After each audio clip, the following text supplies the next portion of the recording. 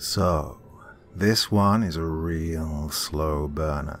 Exactly the kind of story that I love.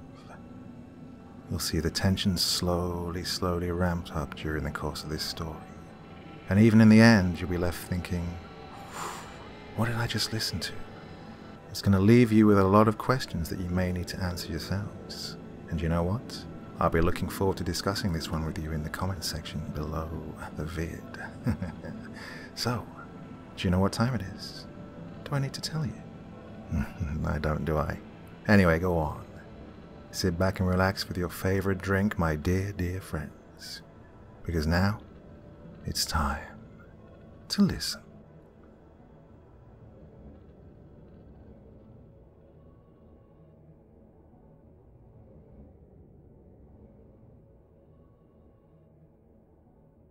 There it was. Every dime I had to my name. $432.66. How could this have happened to me? I was once at least middle class, but that seemed ages ago. The truth is, I was in this place because I put myself here. My indulgences, irresistible urges, and the like. My story is nothing new when it comes to this. Sometimes bad things happen to good people, or so the saying goes. I wondered where it all went wrong, but I only had to look in the mirror for the answer to that question. I stared at the balance in my bank account, and I knew time was running out. I had to make a decision. I went back over to the airline booking site, reviewed the flight information, and hit the Book Now button. Sighed with relief. I'd done it. New adventures awaited me. I'd been out of work for almost a year on the day I booked my flight to Boston. My friend Sam lived there, and had done me an enormous favor. Sam had found me a job in a local nursing home, work I'd always enjoyed. He'd also put me in touch with a house where I could rent a room. He described it as the perfect place for me. Now, Sam and I had been friends since childhood. We'd shared every devilish teenage prank, secret and bad decision. He knew me and my life better than anyone else in the world.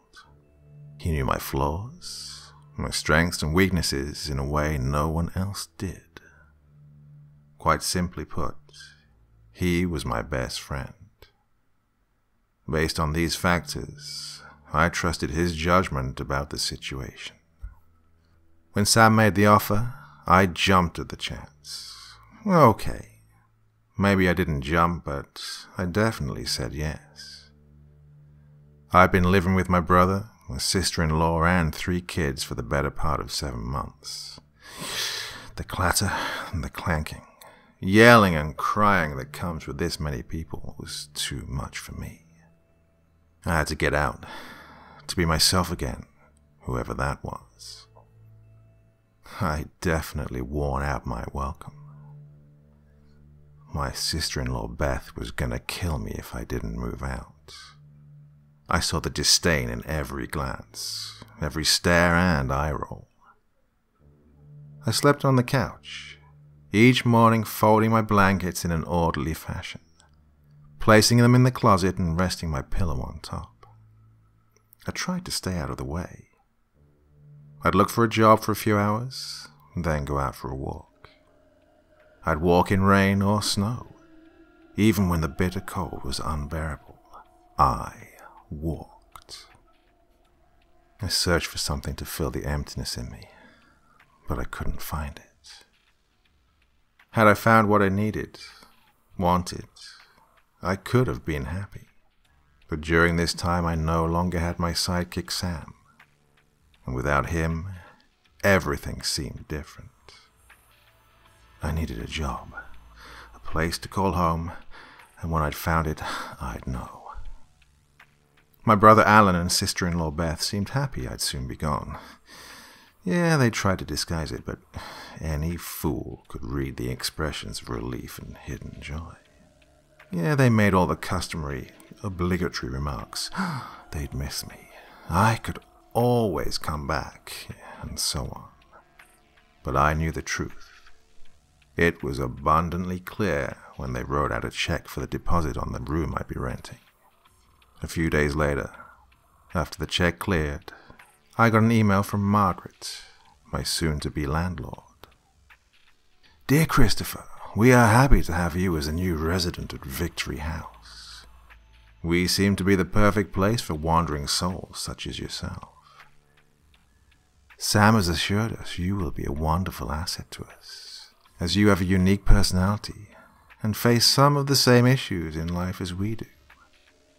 Ours is a small, close-knit house, as I'm sure Sam has already described. However, we do have a few rules. Number 1. No guests in any area of the house other than common rooms such as the living room, kitchen, and the main floor bathroom. Number 2. We prefer limited use of the backyard, and the shed is off limits to anyone other than the key holder. Number 3. All kitchen garbage is left in the kitchen until the designated person takes it out to the bins. Number 4. Noise must be kept to a minimum at all times. Number 5. We eat promptly each evening at 6 p.m. If you will not be home for dinner, please make the person designated to cook that evening aware. Number 6. No pets of any kind. Number 7. We have a home phone, but please let the machine pick up any incoming calls. Number 8. Please keep discussions between you and your housemates private. If you find issue with someone or something in the home, please try to resolve it amongst your housemates before contacting me. Number 9. Respect the privacy of the others in the house at all times. Number 10. Please see Michael, the house manager, for any and all questions related to the house and its functioning. We ask you not to rely on answers from anyone other than Michael. As secured with your deposit, Michael will pick you up from the airport on the day of your arrival. Sincerely, Margaret Adams. On the morning of my departure, Alan took me to the airport. As I exited the car, he handed me a $20 bill. I felt humiliated, embarrassed. It was as if I were one of his kids going into the movies and this was my allowance. I hated him for it, but took the money. I was in no position to be too proud to take it. I now had $131.73. I grabbed my neatly packed suitcase and duffel bag, the majority of what I had left in the world. We didn't hug. There was no, "Good luck, you're gonna do great." None of the normal things people say to people they love. What I did get was, "Hey, Chris, don't fuck it up." He knew I hated to be called Chris. Christopher. Always. Christopher. Chris was not my name. He was happy to see the back of me, and to be honest, I couldn't blame him. Once I boarded the plane and found my seat, I plopped down and logged myself in. I scanned the plane for potential crazies, noisy kids, and looked forward to the drink cart coming rolling down the aisle. But then, I thought better of it. So before we took off, I popped a few Xanax. Beth wouldn't miss them.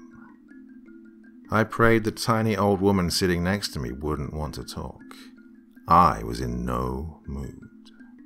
I braced myself for takeoff, tilted my head back, and closed my eyes.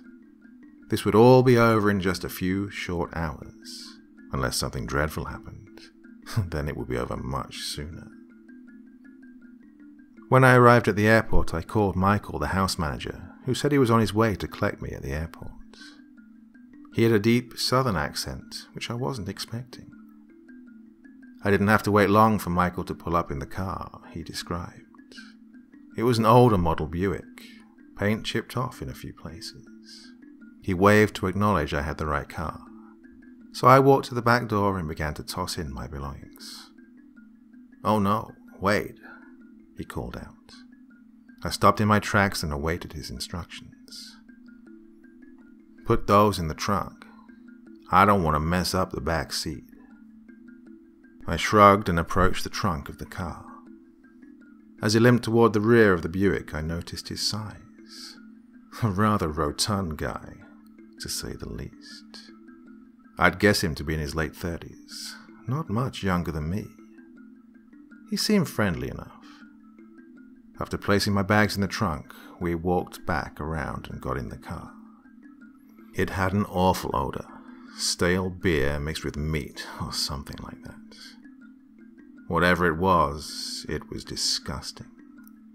So much so my gag reflexes kicked in for a moment.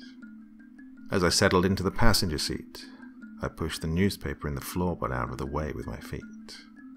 The interior of the car was actually stained with oil, dirt, and God knew what else. Why did it matter where I put the luggage?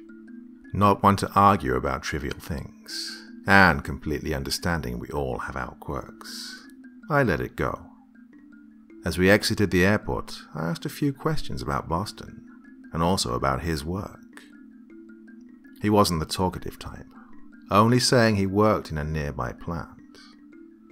I quieted down, and just enjoyed the view of a brand new city.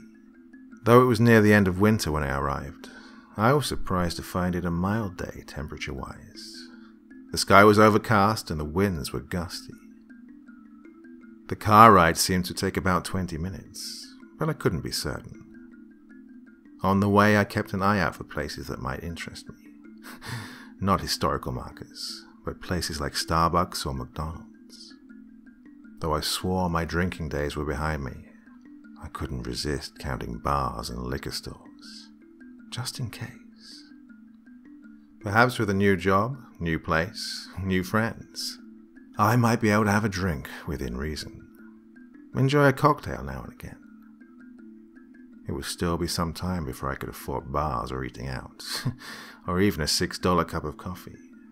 But one could dream. Michael eventually turned into a residential neighborhood, and I noticed the name of our street. So, we don't live on Victory. Why is our house called Victory? Because every day is a victory, dude. If you can get through the day in one piece and rest your head at night, then that day was a victory. It seemed a little optimistic for me at the time, but I went along with it. Yeah, I guess you're right. I watched as we passed beautiful homes on a tree-lined street. But then, suddenly, the homes looked rather run down. We'd gone from beautiful to not so beautiful in a matter of a few blocks. But I really couldn't judge. Not yet. Above all, I didn't have to deal with my brother and sister-in-law and those kids. Here they said noise would be kept to a minimum. I'd be able to concentrate on myself and what I wanted in total peace. We pulled up to a home that could definitely use some repairs to the exterior. The steps to the front door were massive, at least 30 if not more, which for me, an out-of-shape 40-something, looked like a mountain when I considered the weight of my luggage. Once we stepped out of the car, I walked to the trunk, which Michael unlocked. I removed the lighter of the two bags and began to walk toward the house. Michael stepped in front of me and I followed. I wasn't overstating it when I thought climbing the stairs with my luggage would be difficult, but I did it without getting out of breath, which gave me a boost of my confidence, if only a little. Michael opened the red door and said, Welcome home. I set my bag down and scanned the room, which was sparsely furnished and dark. Only the muted daylight peeking through the sheer curtains and the bars on the windows. I noticed the windows had no screens, which left me uneasy. I have an unsettling, abnormal fear of many things. Bugs, mice, intruders, all of which are invited in by a window with no screens. The scent of the house was worse than the car, which before I couldn't have even imagined. In addition to the scent of stale beer and meat, the home added mildew and possibly some type of fecal matter. Even the open windows did not seem to aid in airing out the pungent odor. A sudden gust of wind rushed through the windows, blew the papers on the floor across the room. I could hear the thunder roll above us. I waited for Michael to close the windows. When he didn't move toward them, I did. As I began pushing the window down, Michael shouted, "Hey, don't do that!" I stopped in my tracks, looked back over my shoulder and grinned. I put my hands up in the air and stepped away from the window. Okay, crazy, I thought. No, I'm serious. Don't close the windows. We want them gone. Who? The ghosts. We keep the windows open so the ghosts will leave. Michael laughed. I'm just fucking with you. God, you scared the shit out of me. I thought you were serious. I thought I'd moved into a house with a bunch of nutjob ghost chasers. No ghost chasers here. Say, smoking bother you? He lit a cigarette before I could answer. Smoking did bother me, but I didn't say it. I closed the windows. Hey, Chris, let me give you a talk. He began walking toward what I could only presume was the dining room. Christopher. What? He turned around. Christopher. My name's Christopher. What I call you? Then he took a deep drag off the cigarette. Chris. He exhaled a plume of smoke. Yeah, same thing. No, my name's Christopher, not Chris. I assumed if he could have the quirk of being a slob, I could have the quirk of being called by my proper name. Hey, okay, Christopher. Now, here's the dining room. We eat every night at 6 p.m. Call if you can't be here. Got it. The room was actually quite nice compared to what I'd seen so far. An antique, deep cherry dining table for 8, beautiful cushioned seats and a china cabinet along the main wall. A massive chandelier was the only light in the room and hung over the table. It was actually quite beautiful. Reminded me of something my ex-wife would call exquisite. He talked a bit about the room, in between inhaling and exhaling on the cigarette. I followed Michael through the dining room into the kitchen. An absolute disaster. Dishes piled in the sink, open milk container on the counter, and beer bottles lined the side of the wall near the back door. That leads to the backyard, but we don't use it. He pointed to an old door. I could see the backyard through the panes of glass in the door. From the looks of it, I could see why they wouldn't go near it. It was also painfully obvious the only time they did use it was when they wanted to discard something. I was becoming anxious. I wanted to call Sam. I wanted to know why the hell he thought this would be the perfect place for me. The obvious answer was he'd lost his mind. But I had to know for certain. I needed to speak with him now. Michael was babbling about some nonsense of a so-called cleaning schedule. But honestly, I was only half listening, because I wasn't really sure they followed it. So I paid it little mind. I was focused on the scratches, the stains and scuffs on the linoleum, which was peeling away in places, buckling in others.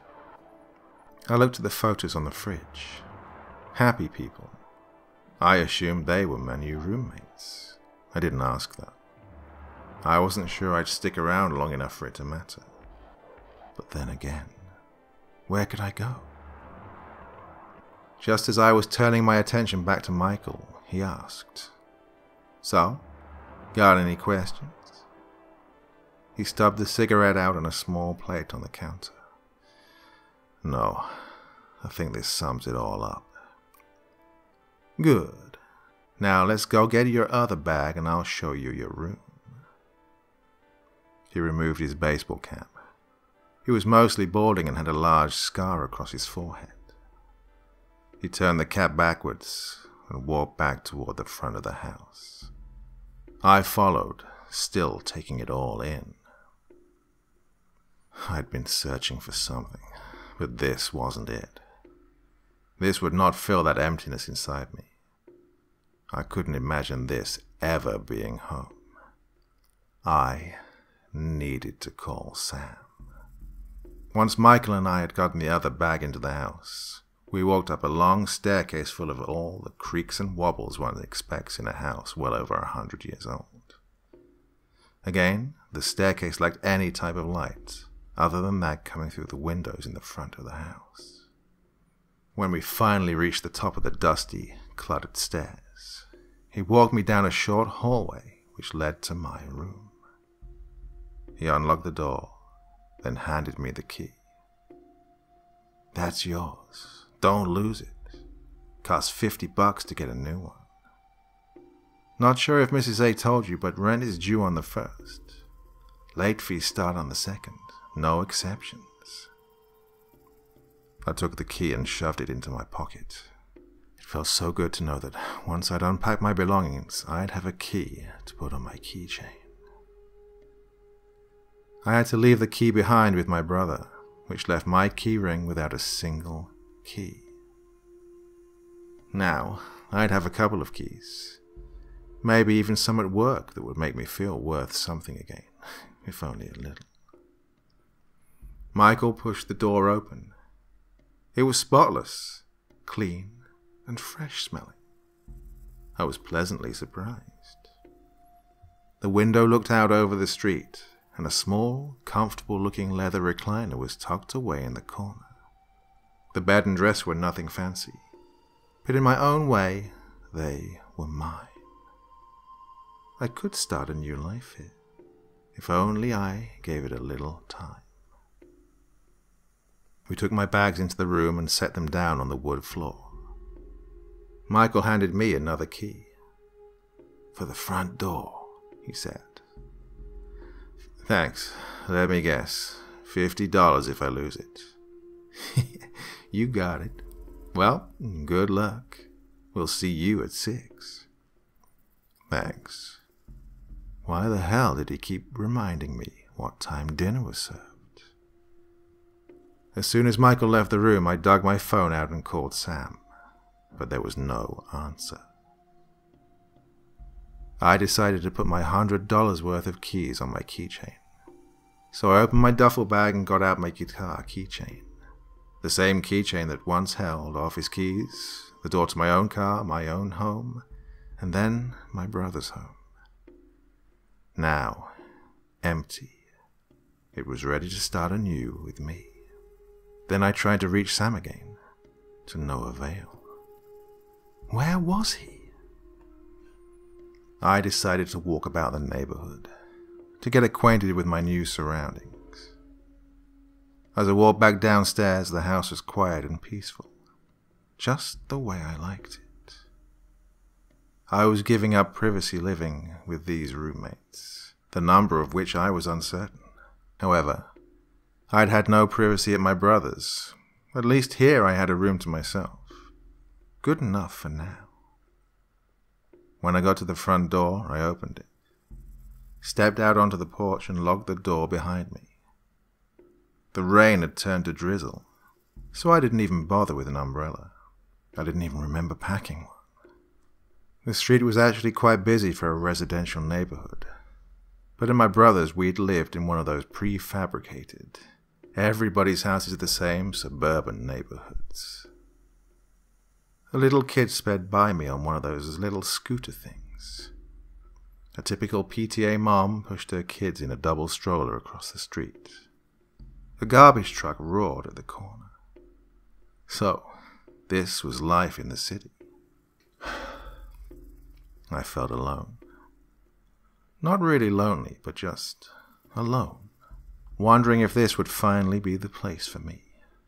I dug my phone out again and sent my brother a text, letting him know everything was fine. He replied with, "Okay." That's all, nothing else. I continued about my walk, then decided to step into a convenience store. I bought a black coffee and a muffin. $4.68. I walked across the street and sat down at a bus stop. I wasn't taking the bus, but no one knew that. A woman started talking to me about the bus, how it was never on time, how she had to get to work at the hospital, and on and on and on. I just nodded and tried to be polite. The muffin was dry, so I tossed it back in the bag, crumpled up the bag and threw it in the garbage can. Finally, I stood up and walked away. I heard the woman mumble that I was rude, but I just kept walking. The sun was breaking through the clouds, creating a thick, humid cover around me. I briefly studied a map before arriving in Boston, so I was certain my new job wasn't far from where I was. I followed the streets by memory until I found a one-story building surrounded by a well-kept, lush garden. Behind a bush, almost hidden if you weren't looking for it, I saw a sign, Garden Manor. I know, really original, right? I toyed with whether to go in or not, but realized the travel had left my jeans and t-shirt wrinkled, along with the fact I could use a shave. They weren't expecting me for a few days anyway, so I ventured back to Victory House. The walk was 15 minutes at most, which was nice. When I arrived back at Victory House, I sat down on the 2 steps nearest the sidewalk and watched. I watched all the same things I'd seen before. The parents, the kids, this time a fire truck, but nothing exciting. A tall, thin guy, maybe 20, walked up to me, looked down, and ascended the front steps. He didn't say anything, just looked at me.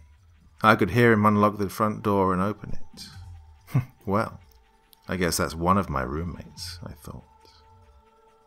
I daydreamed and thought about numerous things before ascending the steps myself and going into the house. The young man was nowhere in sight, and neither was anyone else. I went to my room, laid down, and nodded off to sleep. I awoke to the smell of food coming from the kitchen. I looked at my phone and the time read 5:26 p.m. I called Sam again, as well as sent a text, but no response. That wasn't like him at all, but I put the phone down and then headed to the bathroom to take a look at myself in the mirror before I went to the dining room. The bathroom was an abomination. There were dirty towels piled on the wet floor, a torn shower curtain. Toiletries seemed to be left on every available surface. Oh, God. I took a deep breath, ran my fingers through my hair, and went downstairs. I walked into the dining room, but no one was there, so I stepped toward the kitchen. I could hear laughter as I walked in. They all got very quiet as one blonde woman who stood at the stove turned around. "Hello," she said.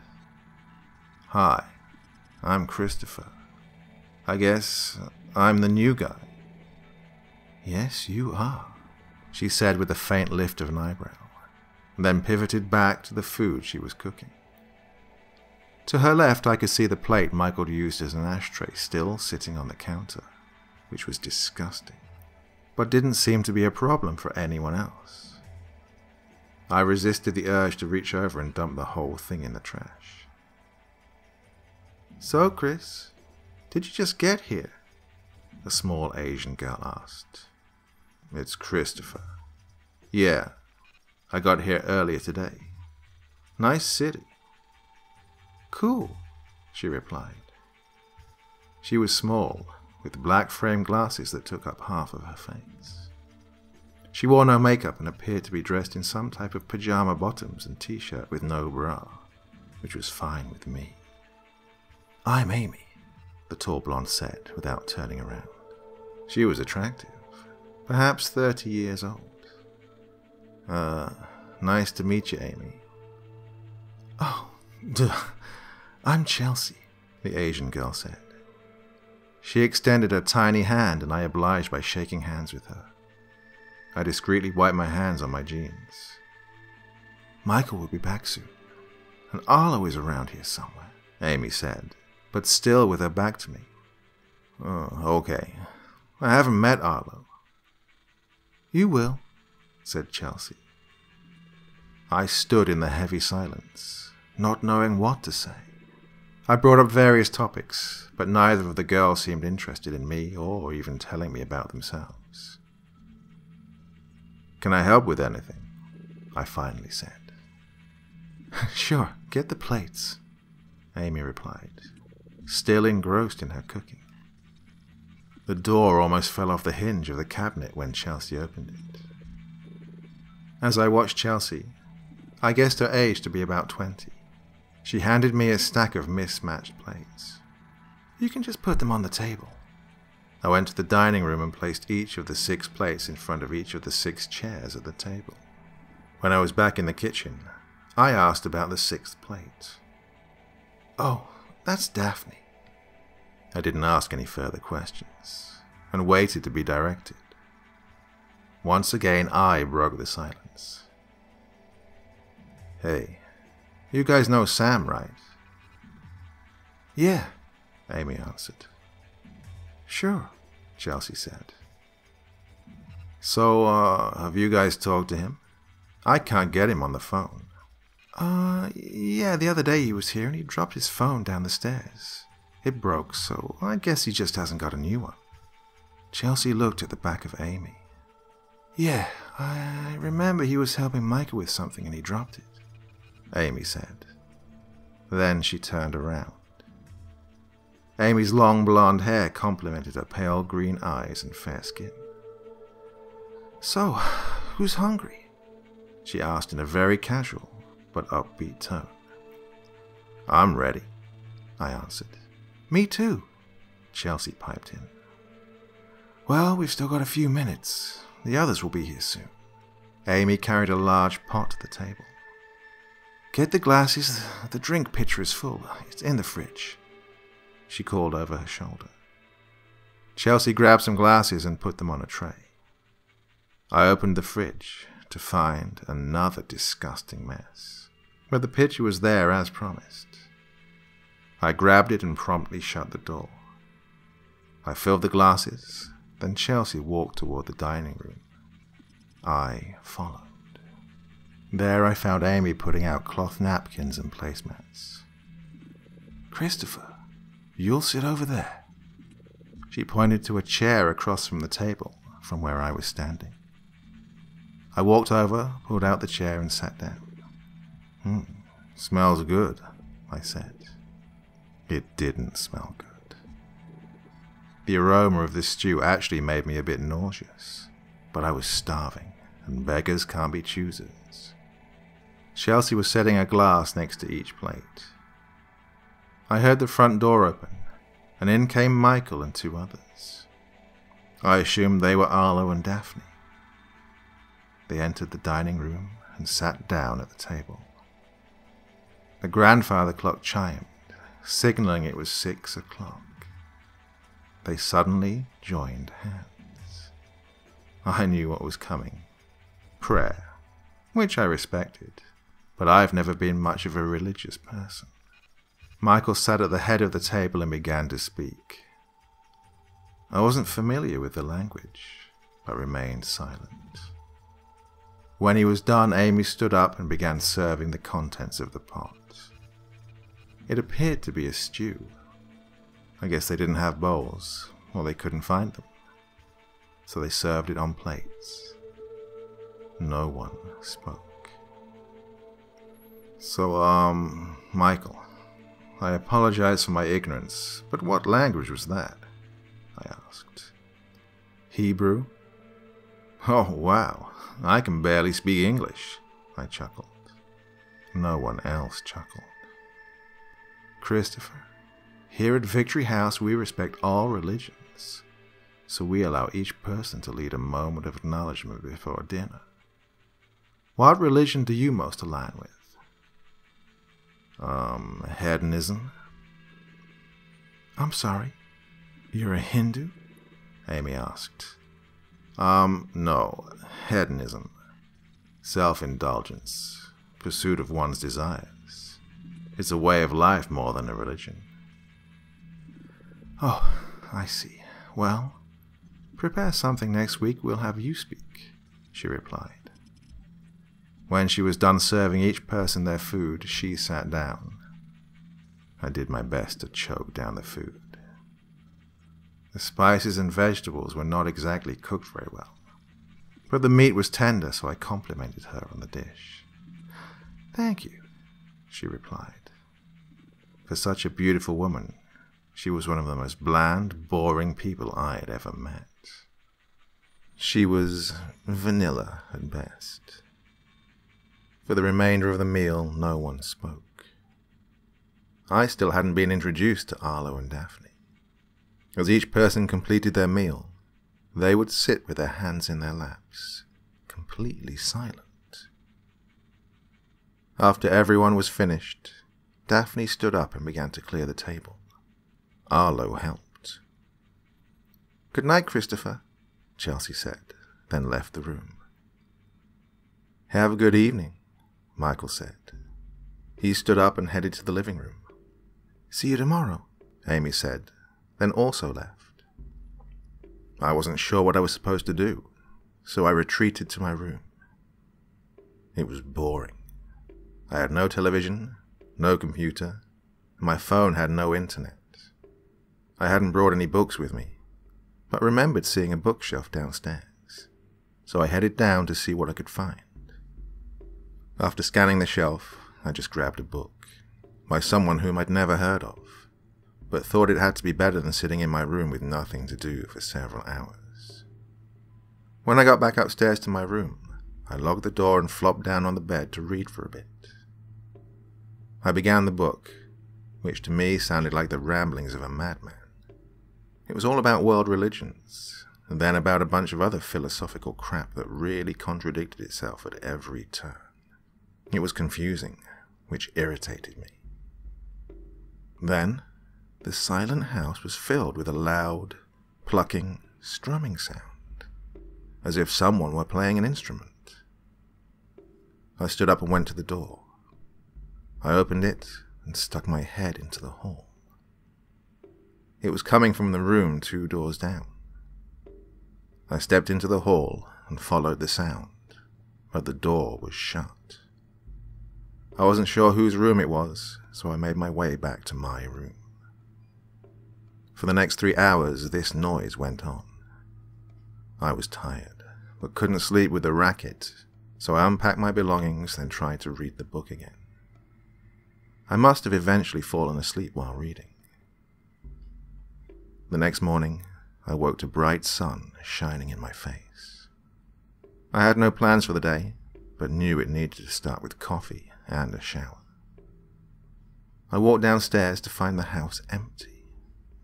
I ventured to the kitchen, which was even dirtier than the day before, but found coffee filters and the coffee maker.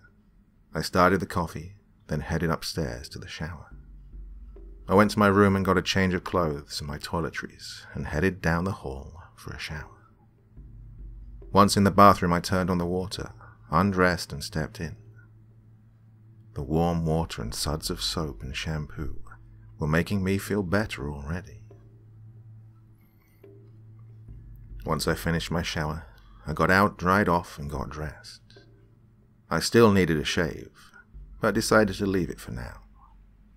I left the bathroom, went back to my room, grabbed my phone, wallet, and keys, threw my stuff from the bathroom on the bed, and headed downstairs for my coffee. Once I'd poured the coffee, I went outside. I sat down on the steps and just watched the comings and goings of the neighbors. No one came in or out of our house. After finishing my coffee, I took the cup back to the kitchen and left the house. I wandered the neighborhood until I found my way back to the bus stop I'd sat at the day before. This time I decided to catch the bus when it came. I didn't know where it was going, but what the heck, I thought. When the bus arrived, I boarded, paid the fare, and took a seat. I watched out the window as we stopped, drove, stopped, drove. Eventually, I just picked a spot and jumped off when the bus stopped. In this area of the city, things looked very upscale, very modern, but I had no idea where I was. I pulled my phone out and tried to call Sam. No answer. I continued my walk until I passed a McDonald's. I walked back and went in. I found something to order that I felt I could afford, got my food, and sat down to eat. The meal was nothing exceptional, as expected. When I was done, I threw the remainder in the trash and walked back onto the street. I called Sam. Hello? Sam? Yeah. Where the hell have you been, man? Sam let out a sigh. Didn't they tell you I broke my phone? Yeah, but I was starting to worry. So, about the house. Man, I appreciate you trying and all, but I don't think it's for me. Give it time. I think you'll like it, but you've got to give it time. You want to meet after work? I asked. Sorry, not today. Work's been kicking my ass. Later this week, maybe. Now, listen, man, I gotta go. I'll call you later. He hung up. It wasn't how I expected my first few days to be. But again, nothing was ever how I expected it to be. I spent the afternoon exploring the city. I made it back to the house about 5 o'clock and headed to my room. A few minutes before 6, I went downstairs, where I found everyone gathered around. I sat in the seat I'd sat in the previous night. This night wasn't much different, except I was formally introduced to Arlo and Daphne. The food was almost the same too. No one talked. I felt uncomfortable and the meal was gross. As everyone departed from the dining room, I asked if maybe I could watch some TV, which at this point I hadn't seen anyone do. You can watch a movie, Arlo said. No, TV's fine, I answered. Well, all we have are movies. We don't watch TV, he replied. You see, we believe television warps the truth. People get drawn into the news and other lies they want us to believe, Daphne said. Then a movie it is. You can find them beneath the television, Michael said. Anyone want to join me? They all mumbled no and shook their heads. I headed to the living room, knelt down on the floor in front of the TV, and dug through a stack of DVDs. The selection was poor, but I decided the best choice was Sweet Home Alabama. Reese Witherspoon was worth the sacrifice. As I slid the movie into the DVD player, I could hear Arlo and Daphne talking in the kitchen. Talking like normal people. Had I offended them in some way? Why did no one ever have anything to say to me? I thought they were close-knit and I would fit right in. That's not what was happening. I longed for solitude, but thought at least I'd feel comfortable here. I thought perhaps this would be the opportunity to form bonds again. but it wasn't going to happen, it seemed. They made me feel like a new kid at school, who no one wanted to eat lunch with. I found the remote.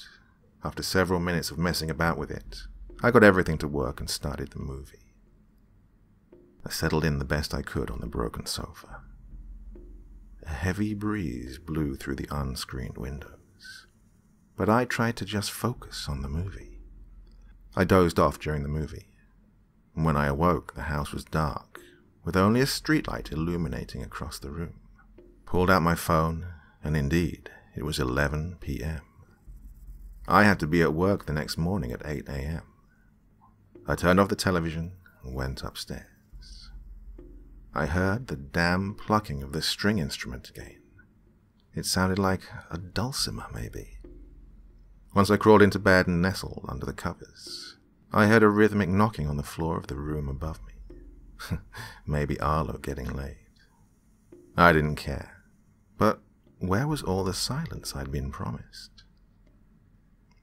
I expected for it to be as quiet as it was any other time in the evening, and that it would just be the same. The front door slammed shut, and I heard heavy steps coming up the stairs. The footsteps stopped directly outside my own door, and I could see the shadow of someone standing there. Then there were whispers. I anticipated a knock at the door, even toyed with the idea of just going to the door to see who was there. But these people were so odd, so secretive, I just wanted to stay by myself. I remained in the bed and hoped they would go away. When I dressed that morning, it had felt so good to shave and put my scrubs on again. I walked to work and entered the doors of Garden Manor. I was exceptionally excited to start my new job. I introduced myself to the receptionist, who told me Elaine, my new boss, would be out shortly. And she was. A tall, dark-skinned woman with a toothy grin. I was relieved to see a happy face. We went to her office where we talked, filled out paperwork, and then took a tour of the facility. It was bright and clean, a welcomed addition to my new life. She introduced me to a few co-workers. It was really a typical first day, just learning the routines and so on. In fact, it was such a nice day. I dreaded it when the time came to go home. It was the first I could remember wanting to stay at work. But I said goodbye at the end of the day and walked home. When I arrived at Victory House, everyone was gathered in the dining room. We did the same thing as the previous evenings. But on this night I went for a walk after dinner. This was not what I wanted, what I planned. The next day was about the same. But when I arrived home in time for dinner, the house was empty, completely silent. Where was everyone? I went to the kitchen, dark and silent as well. A mouse ran across my shoe. That was the final straw. I had to leave. I had to go to Sam's for the time being, then I'd move to the YMCA if I couldn't live with him. The morning after I'd first moved in, after I'd unpacked everything, Michael took my bags down to the basement. I didn't have a key, but remembered a set of keys hanging near the front door. I walked to the door, grabbed the keys off the wall, and headed toward the basement. After trying a few keys, I finally found one that unlocked the basement door. It had the same pungent odor as the rest of the house. I pulled the string on the light above my head, and ever so quietly, I descended the stairs slowly. When I reached the bottom, I was shocked at what I saw. Boxes, furniture, cleaning supplies, tools all perfectly organized, labeled, and the basement was spotless. I peeked around, snooped a bit to see if I could possibly make any sense of this house. To the naked eye, there was no logic or reason to the way they lived or how they behaved. I searched for my suitcases, which I could see in the distance, tucked away behind a deep freezer. The freezer was unlocked, and for some reason I just wanted to be nosy, so I opened it. When I saw the contents, it made me sick. I grabbed a bucket and began to throw up. Now, Sam and I had delved into some really twisted shit in our day. We'd gone as far as I thought either of us would ever go. But this was new to me. I didn't like this at all. I wiped my mouth with my shirt, closed the freezer and took a deep breath. The door that led to the basement slammed against the wall when it opened. Heavy, booted footsteps fell as someone made their way down toward me. I scooted into a nearby corner to hide. A second person was following the first person down into the basement. Even though I knew someone was there, and undoubtedly they knew where I was, I held my breath, hoping they would leave. Then, I heard a familiar voice. "Christopher, come out." Sam. I stepped into the room away from the corner. "Sam?" "Yeah, Chris." "What the hell, man? You scared me." Then I saw Michael limp behind him. "Christopher." "Yes." "Come out, Christopher. We just want to say welcome home. I see you found some of our secrets," Sam said with a grin. "I don't know about this, man," I told Sam. "I told you you'd like it here. Just give it time. I've found some new adventures for us," Sam replied. I couldn't help but smile. After all, Sam knew me better than anyone.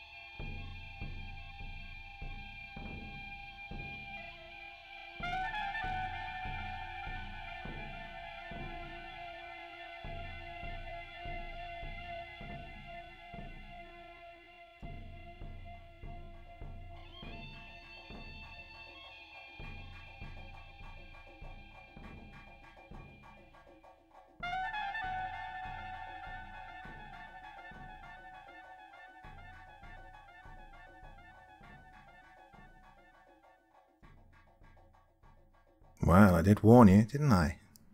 So, what did you think of that one? Many, many questions left unanswered. What exactly were they eating? What was in the fridge? What was up with his friend Sam? Why do you think he was going to enjoy living there after all? I've got my theories, but I'm really looking forward to hearing you tell me what you think as well. So don't be shy. Leave a comment and we'll talk about this one, okay? Alright, it's been my pleasure as ever. I know some of you are expecting my serial killer recollections video tonight. Well, that's going to come out real soon. I'm having an extra special thumbnail designed especially for it. So, that one will be up soon. I'm away to England next week, but my videos are all ready and scheduled for you, so there won't be any gaps. Don't worry, I'm not going to leave you going wanting. Okay, that's enough for me tonight. I'll see you all real soon. Okay? Bye-bye, and sweet dreams.